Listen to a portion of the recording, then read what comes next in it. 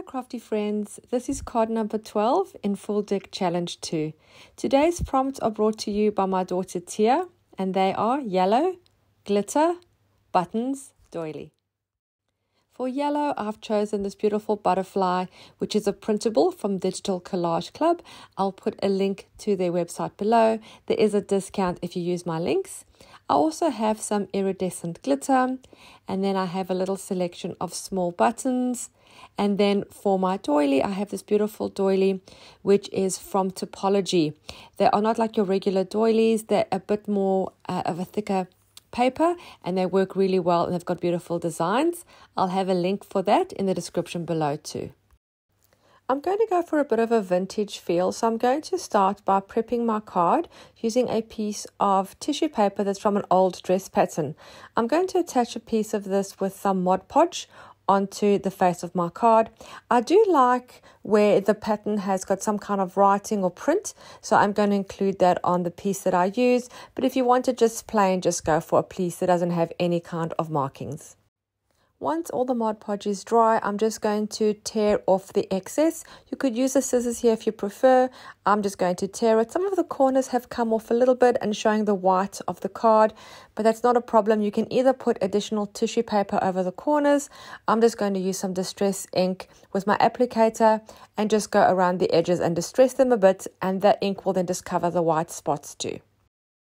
I'm just going to fussy cut my butterfly and get that ready to use. I'm planning to use my butterfly as wings for a little vintage person. I have this little girl. She's a paper doll from the Tim Holtz Ideology range, and I think she's going to be perfect, and she's a perfect size. First though, I want to just add my doily as part of the background. It's going to be difficult to try and add glue to the doily, so I'm just adding Mod Podge onto the face of the card and then sticking the doily on top and then just trimming off the excess. I'm also going to put a little bit in the other corner just to balance this out.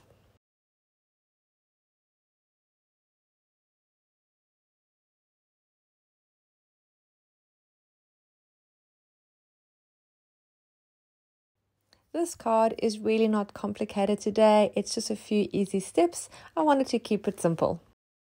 While I was looking for a glitter for the project, I came across this tiny little bottle that I have with the cork that I thought I really want to use in my project. So I'm going to put my glitter inside the little vial, and this is going to be part of my card for the glitter part of the prompts. So I've just made a tiny little paper funnel, and I'm just putting in the iridescent glitter into the little jar, and then it's got a little cork top.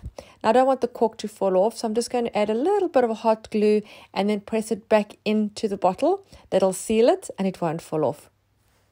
The placement of the wings doesn't feel quite right, so I'm going to cut them in half so I can spread them apart a little bit, and I think that looks better on the little paper doll. And then the little glitter bottle, I'm going to use it as a little thing she's going to be holding.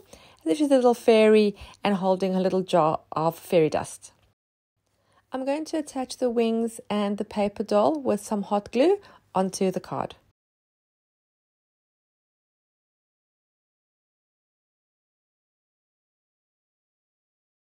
Before I add the little fairy dust jar, I'm just going to see what kind of buttons I'm going to use and where I'm going to put them. I don't think it actually needs anything additional, but the prompt does have a button, so I need to find a place to put a button in. Going through my buttons, I found a little teeny one that is a flower shape. Very small little yellow button that I'm going to add with hot glue to the middle of her bow. And then I also feel I'm ready to add the little fairy dust bottle into her hands. This also I'm just adding with hot glue.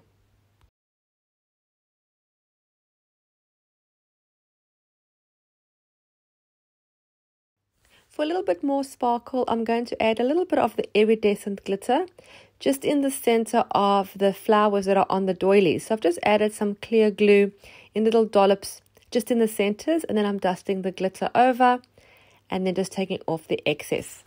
It'll just give it a little bit more of a sparkle. You can join in my Full Deck Challenge anytime. We have completed Full Deck Challenge 1. This is Full Deck Challenge 2. If you are on Facebook, please do join my group. Just search Full Deck Challenge Group. I'm not crazy about the little yellow flower button in the middle of her bow, so I'm just taking it off and I'm going to replace it with a little white bow button that I have. It's also a little miniature button in the shape of a bow, and I'm thinking that's going to be a bit more subtle and it'll suit the bow better.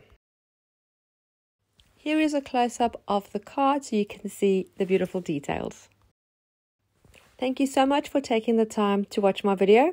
I really hope you are inspired to create your own and to maybe join in the full deck challenge. I will add links to the playlists for Full Deck Challenge 1 and 2 in the description below. Thanks again for watching.